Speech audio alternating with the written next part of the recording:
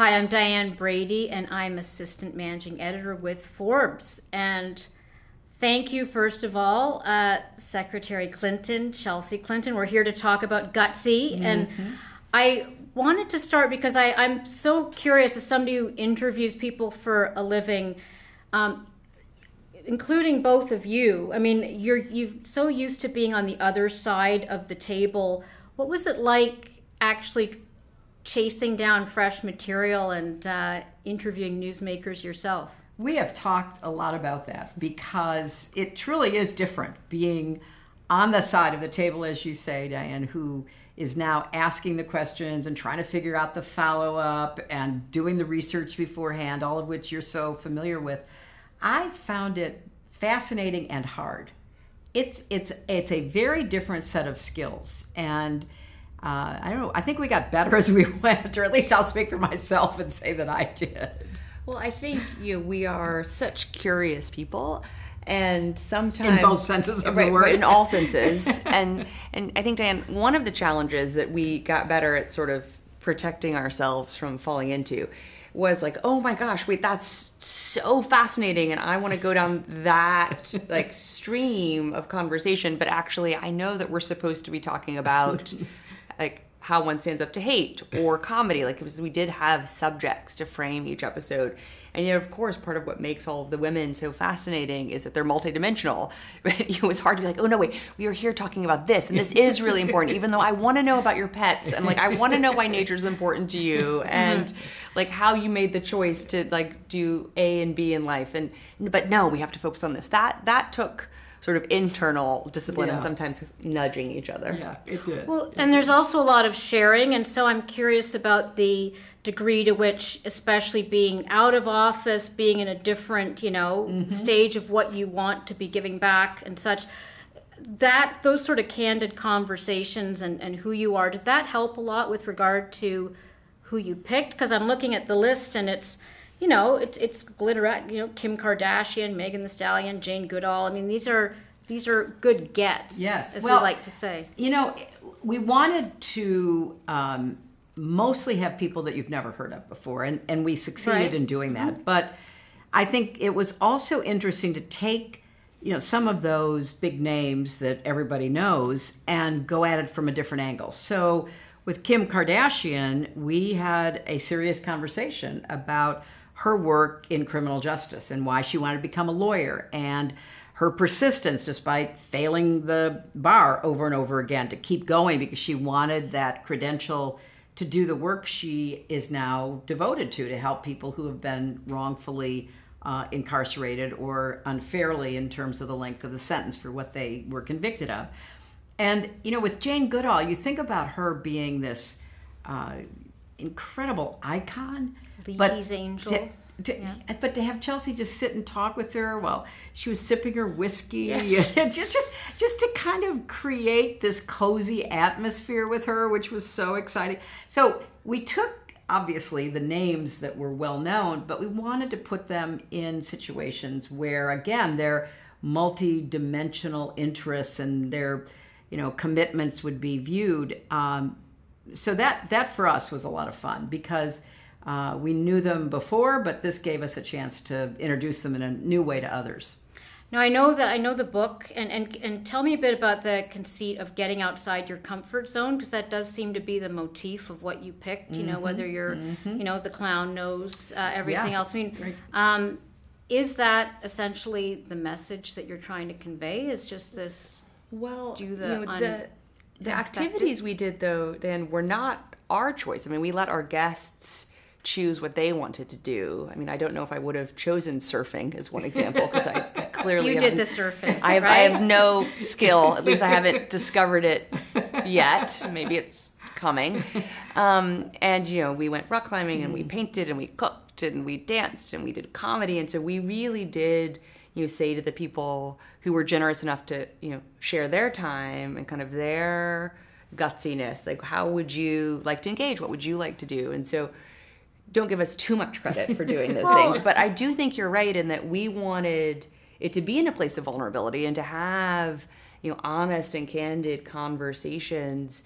We thought that would be more dynamic and compelling we also hoped that it would help people think, well, maybe these are the types of conversations I could have in my own life with, my mother or my daughter or my friends. And so it is very much both because we hoped it would be kind of engaging for people to watch and also kind of empowering for people to then think about, how do I get inspired by Megan Thee Stallion, or how do I get inspired by Dolores Huerta.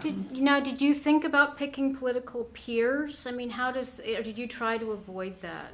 It's funny because we started off with no preconceptions.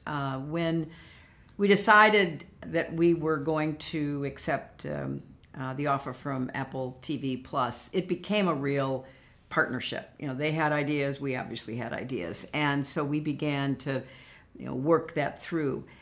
I think that for a lot of the stories we wanted to tell, we didn't want to just do politics, because that would be very predictable coming from me, obviously.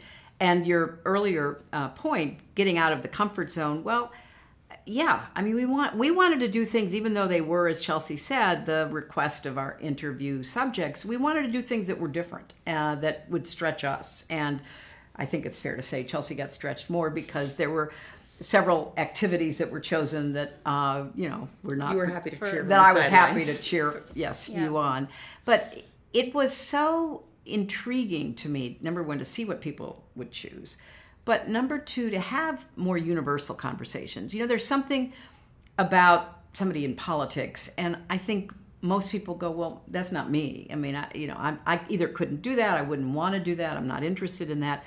But if you talk to somebody like Sylvia Valescas Lovato, who took her sexual abuse as a child, and was traumatized by it, and then found her path to becoming a mountain climber, and has ascended all of the biggest, highest peaks on all continents. You take somebody like that, it opens a different conversation. So it wasn't that I don't think either one of us had no politicians. That wasn't at all the case, because in their own ways, a lot of these people are political with a small p. They're trying to make change. They're trying to contribute in the way that they feel most comfortable. But we wanted this to be a set of conversations that would truly invite a large segment of the audience into feeling like, oh, I get that. I understand that. I can see myself in that. I can see myself in that. Well, it is something about a common humanity, isn't it? Because I do think about the fact that when I speak to a lot of CEOs, they lament, as I'm sure you do, this polarization of the country. Mm-hmm. And how do we connect? Where's the middle ground? Where's the center at this point?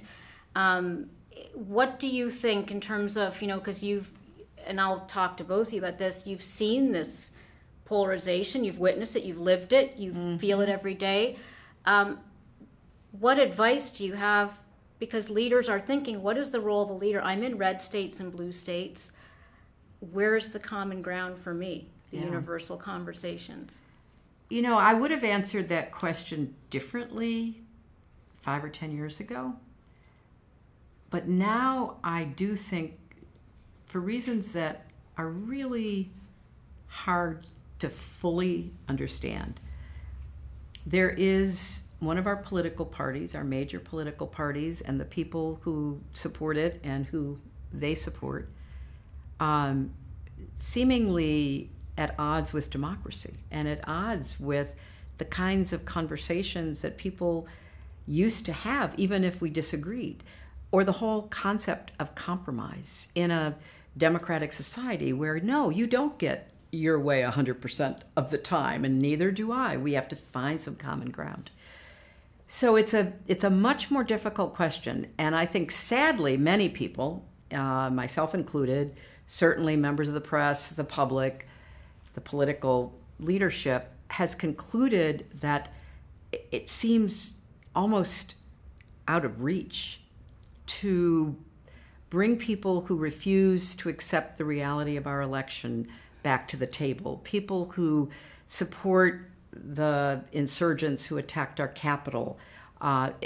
We're kind of struggling to understand this. And honestly, it does seem to me that the best thing that could happen for the country, and frankly for what's left of the Republican Party, is to defeat as many candidates that they have running now at all levels, national, state, and local, and force them to purge their party of the disease that has unfortunately spread, that is undermining our democratic institutions and our rule of law and our truth, our common truth. So I think if you're in any state, you have to ask yourself, do I really want to be governed by an ideological, partisan minority that doesn't listen to anybody else, that doesn't solve problems, just engage in demagoguery and rhetoric of the most extreme kind? Or do I want to basically say, wait, we're serving notice on you. We're not going to have you in politics anymore. You've got to go and rebuild a sensible party in our country, which has always prided itself on going, yes, maybe left of center, maybe right of center, but basically it's that vital center that has kept us on the right track. I have to ask because I did read today about this Jared Kushner, Donald Trump wanting to arrange a meeting with you. Is there a room, do you think, for ways to connect? I mean, Donald Trump wanted to meet with you, and let's say he didn't want to talk politics. Is that like, because I do think it's how do we move the conversation further? And one of the things I like about the series you did was you're connecting with people on levels outside of their celebrity, outside of what, right. It's their common humanity and their common sort of objectives in many ways. I think, Dan, one of the challenges, though, is when people don't recognize your common humanity. It's, I think, then impossible, because that fundamental asynchrony and asymmetry is just, I don't think you can't kind of find common ground with someone who hates you, either because of your race or your gender or your religion, or because you believe in science or you believe in reality. Okay. And so I think, or the people who laughed about the murdered children in Uvalde. Mm-hmm. There's no common ground with laughing about someone's murdered child. So I think it is important, while looking for places to find shared humanity and common ground on which to build and move forward, to not give purchase or permission or sanction to the people who don't actually believe that any of us should have the opportunities that we do because we're women, or don't believe that my children who are half Jewish should have the same opportunities as those who are like white Christians. Right? I think it is equally important to also not attempt to find common humanity with those who, by doing so, would just degrade my own humanity and make my children more vulnerable and take us further away from the country where I want them and every child to grow up safely, equitably, sustainably.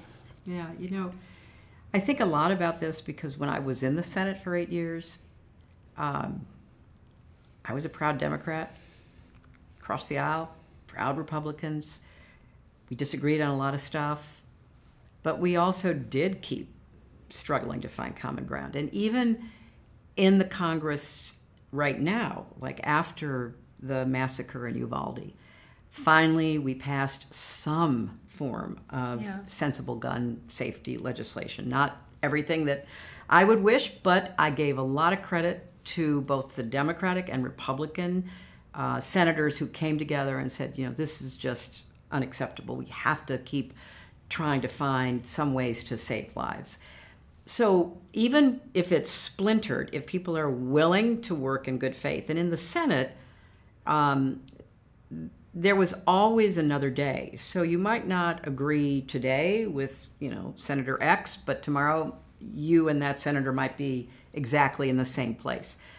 But even there are some people now who seem to just revel in insults and finger pointing and scapegoating thankfully they're. I think winning points on Twitter is somehow the same as actually like winning progress for like their something constituents. done. Right. Yeah. Yes. Right. So I think that there are some people with whom it's really difficult. That doesn't mean you don't keep trying where possible. There are some people, though, that are beyond the pale, and I don't think it's, productive. So what we need is to get back to where we have people in public life who, number one, want to get something done that actually helps people, don't feel that their end-all and be-all is, how many clicks they get on social media, but actually what they produce for, their constituents. And that requires a level of political understanding and maturity that I feel like we might be kind of moving toward. After the Supreme Court gave their decision reversing Roe v. Wade, the first example we had of people voting was Kansas, right? Right. Not a blue state. Yeah. No Democrat has carried it for president since, I think, Lyndon Johnson. But a state where all of a sudden people look around and say, wait a minute, that's not how I feel. That is not my thinking. I don't want to be, part of a state that, makes decisions that are blanket, generalized decisions for every woman under every circumstance it could be. No, we're not going to do that.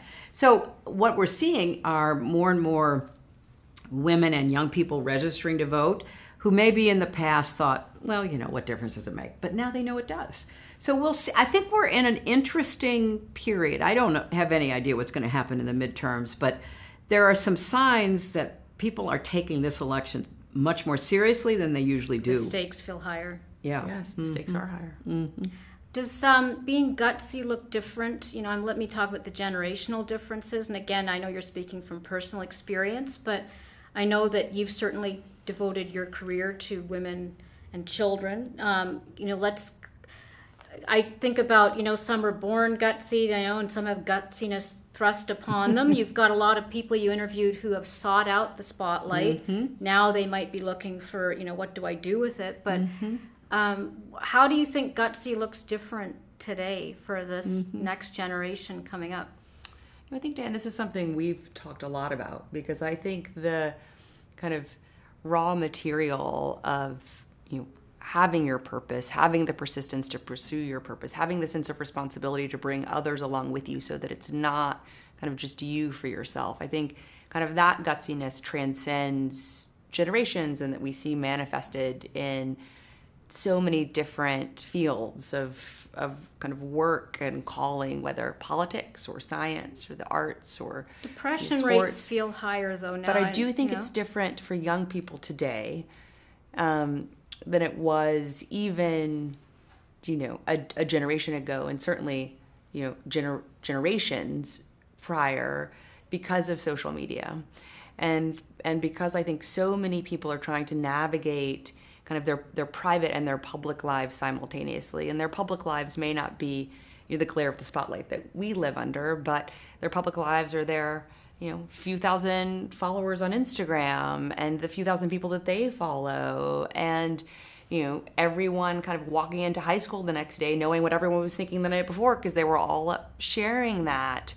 And then they shared that with someone's cousin who shared it with someone else's cousin, and now you have people like many states over commenting on how you look or what you said or telling you how you should feel about yourself. And so I do think there's just a different type of fortitude and a different type of focus that we're requiring of young people to be gutsy over time. And we're not doing a good job, I think, of protecting young people, either from a kind of regulatory perspective or a kind of digital literacy perspective. And I think we desperately need to do more. And I think that is important to ensure that every child is able to lead their kind of best, healthiest life, kind of, and to find their own gutsiness, and also to help ameliorate the terrible trends that we see in anxiety and depression, and other kind of mental health challenges that we increasingly see are off the charts every year with young people.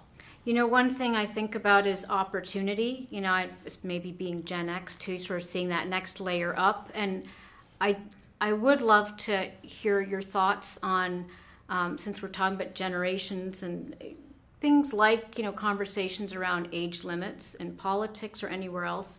do you think that, is there a place for that? And not trying to bait and switch, but I'm just curious, you know, in terms of fresh thinking and such, how do we frame that in a way that doesn't feel like we're telling people they're irrelevant or should exit stage left? I think it's a very fair question, but I also think in a democracy, and this we've always used to say, and I believe it to be true, anybody can run. Right. And as soon as you're age eligible, 18 in some places, or 25 or 35, you have the right to run. And if you're 70 or 75 or 80, you do too. See, I think it's important, though, for particularly older people to take on the responsibility of mentoring and make sure the pipeline is full. I started an organization after the 2016 election called Onward Together, and what I try to do is support groups, and they're predominantly young people who are recruiting young people of color, LGBTQ, women in particular, to think about running for office at all levels. So they're running for school board, or they're running for city council or county commissioner, as well as state legislature on up to Congress even. And I think, so if you have decades of experience in the political arena, I do think there's a tremendous opportunity, because what's happening now, and it used to be that I'd go speak at schools, colleges, wherever, and people would ask questions, and invariably young women say, well, you know, how do I get into politics? I think I might want to do politics. And now what I hear is, no, I don't want to do that. I mean, it just seems so hard, and everybody is so nasty. But thankfully, we do have unprecedented numbers of women actually raising their hands. Yes, we do, but not you. No, not you. But and yes. Not enough. I mean, I had definitely not enough. I had a conversation the other night at a party I was at with a young woman who was saying, "Oh, I thought I wanted to be in politics, but now I don't know. It just seems so hard."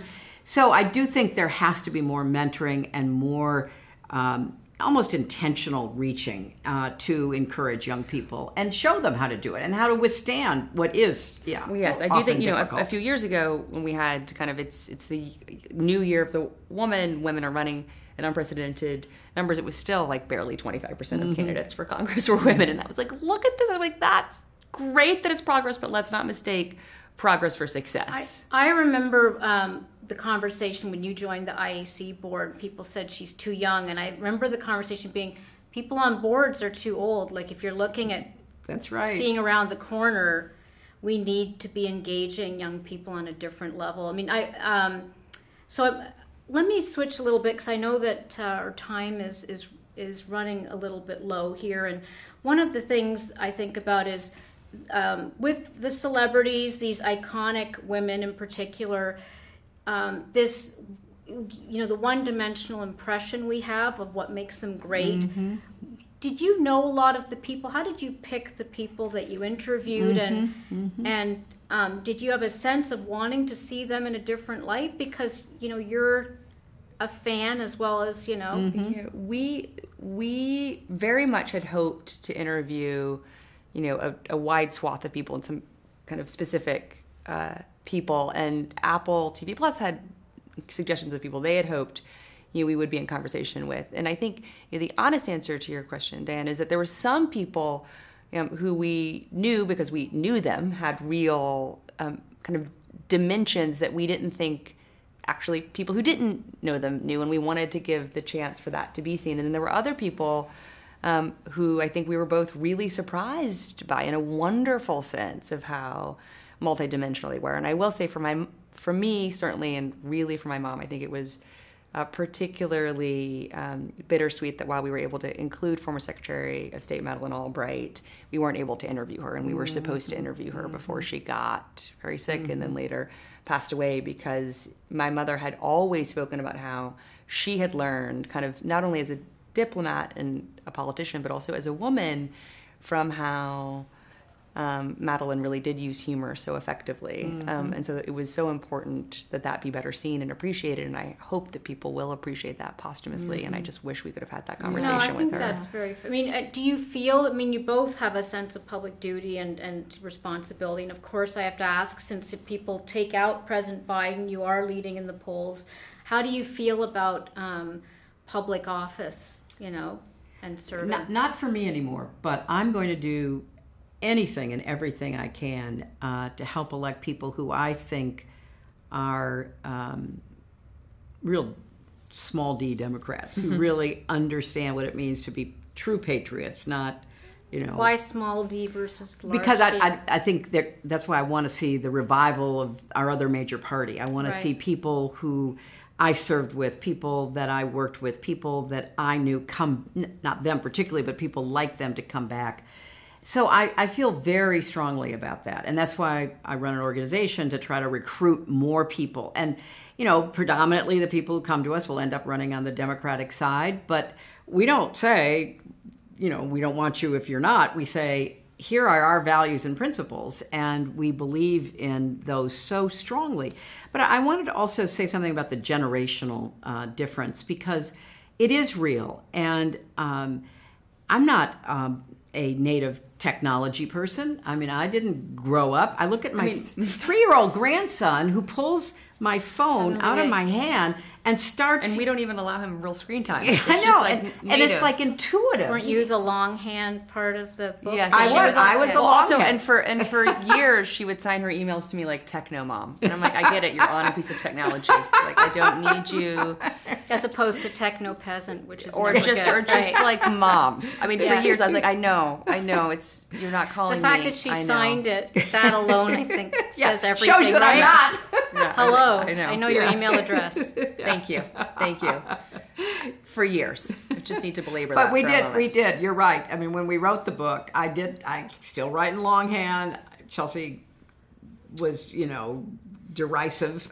They have found a correlation with your ability. I mean, right? It actually helps you absorb the information differently. That's what I find. Yeah, I really did. I feel like the thoughts start in my head and they have to go down my arm and out my fingers, but onto a pad of paper, not a keyboard. But that was like one of the generational challenges. And one of the people we really, really wanted to interview was Dolores Huerta, who is over 90. And not only was she the co-founder with Cesar Chavez of the United Farm Workers, but she's been an activist on women's rights and worker rights, forever. She had 11 children. And she had raised those kids, and we wanted to meet with her, and we met with her and her daughters. And they had a really honest conversation. And that's what we want. We want that sense of, what? It was really hard. My mother would be going off, taking us with her to a picket line, or she wouldn't be there, and we'd have to make breakfast for our younger, siblings. It was really raw, and it was something that we were so privileged to be party to, because it's hard being a mother and a professional.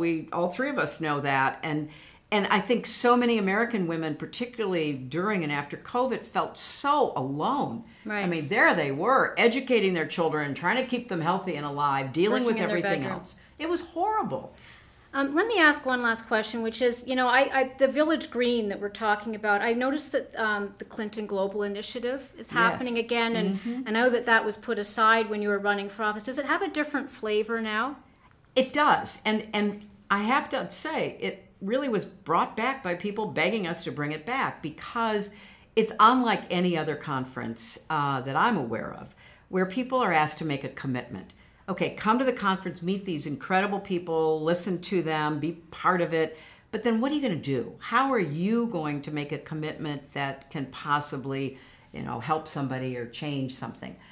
And what we were being asked was to bring it back, because people now are rethinking what works. How do we make an impact? How do we use technology more effectively and equitably, and not with the negativity that it brings? How do we learn from what happened in COVID when it comes to public health, which Chelsea's an expert on? So yes, it was like, okay, we did a lot of good work, but now we need to rethink how we do that work more impactfully. And to ensure, again, though, while it has a different flavor, a still real bias towards partnerships.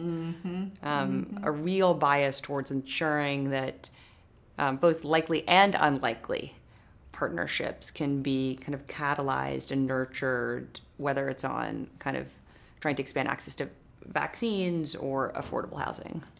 And to gutsy women, what are you doing to make your kids gutsy? We talk a lot about how, at least I believe, the two most important qualities are kindness and bravery. And of course, I hope that my children have many other qualities. I hope they are curious about the world and hardworking and ambitious and all sorts of other Good cooks, dimensions. nice to yeah, clean. Yeah, you know, right, and that they know that sugar is not a food group, or at least not a principal one. But that's a challenge because my husband believes that sugar is like, you know, the most important ingredient for breakfast, lunch, and dinner.